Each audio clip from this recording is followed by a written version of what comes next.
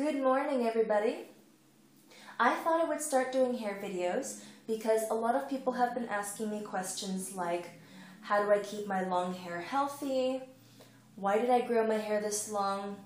How did I grow it this long in the first place? So, about my hair, according to the FIA hair typing system, my hair is 1BC III. Out of all the classification systems, I consider the FIA hair typing system to be the most thorough, educated way to describe hair. The first classifier, 1B, means that my hair is straight with a slight body wave. It's just enough to add volume, but it doesn't look wavy at all. The second classifier, C, stands for coarse. I have thick, coarse hair strands. If I roll a strand between my fingers, I can hear it and it actually feels like it has some substance.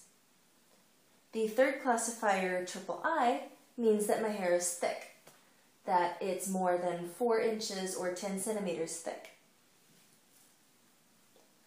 So this is what my hair looks like up close.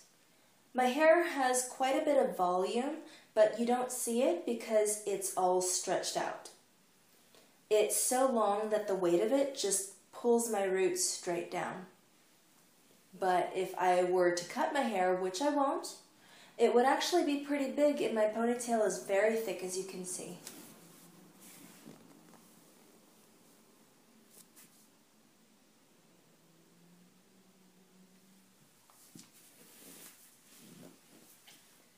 My hair likes to tangle if it's too dry, so I keep it moisturized just enough, but not so much that it looks oily. I like to joke that I have multiple personality hair because different hair strands like to do different things. Some parts of my hair are straighter than others, some are kinky, and my babies, well, they like to do their own thing. And no, it doesn't depend on whether or not I'm having a bad hair day. On bad hair days, I actually just have to leave my hair be because it won't cooperate at all no matter what, even though my hair is considered glassy by industry professionals. So here's my long hair story. I've been growing my hair since 1996, so for about 17 years now.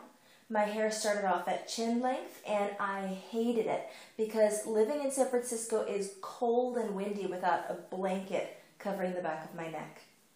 I thought I looked like a boy and an ugly duckling, so my hair will never again be shorter than waist length. When I started my hair growing journey, I went through different phases.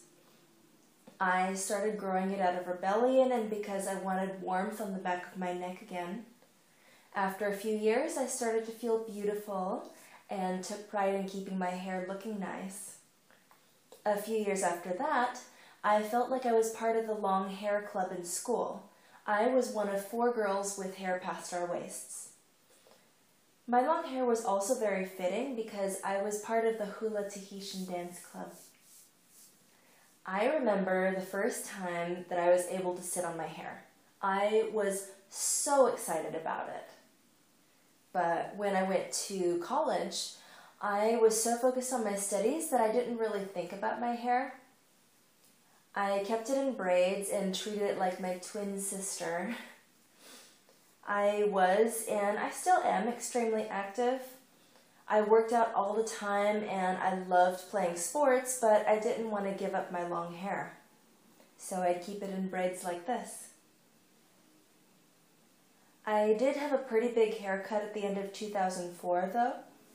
If you're wondering how long my hair was before I had it cut, my hair was down to my ankles, and I had a cat that loved to bite my hair. Oh, yes, he did. You see, at the time, whenever I sat down, my hair grazed the ground.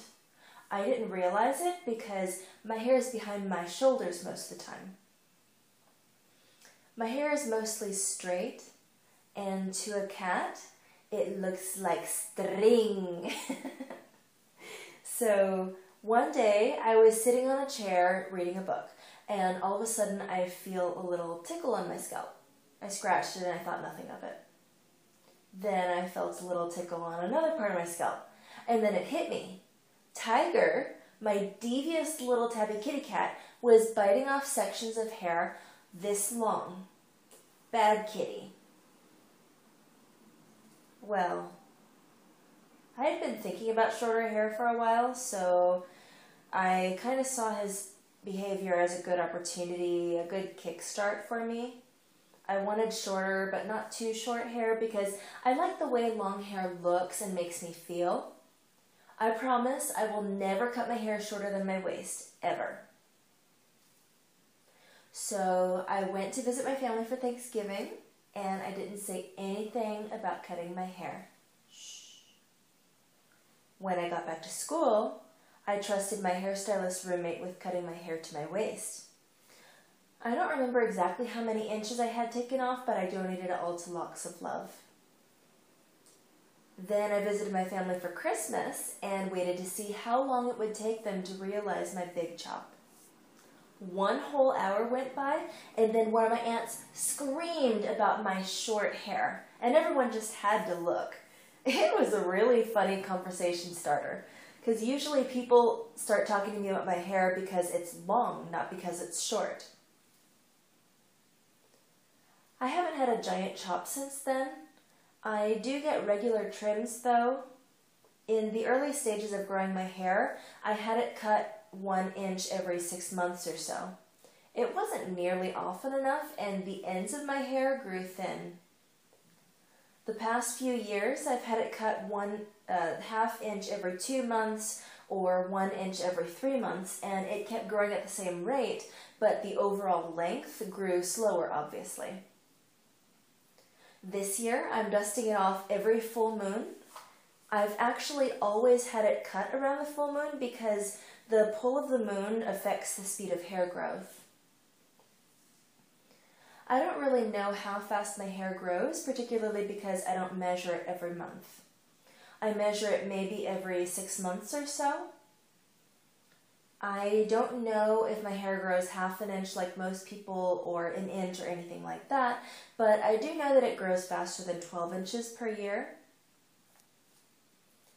The bangs are relatively new. Since growing my hair out, it's always been one length. In 2009, I decided to go for a big cut and get bangs because I was tired of my hair always covering my shoulders like this. It was really heavy in the front and never wanted to stay out of my face. I was ready to be seen by the world and have something to play with when my hair is in an updo. I love the long bangs grazing my jawline.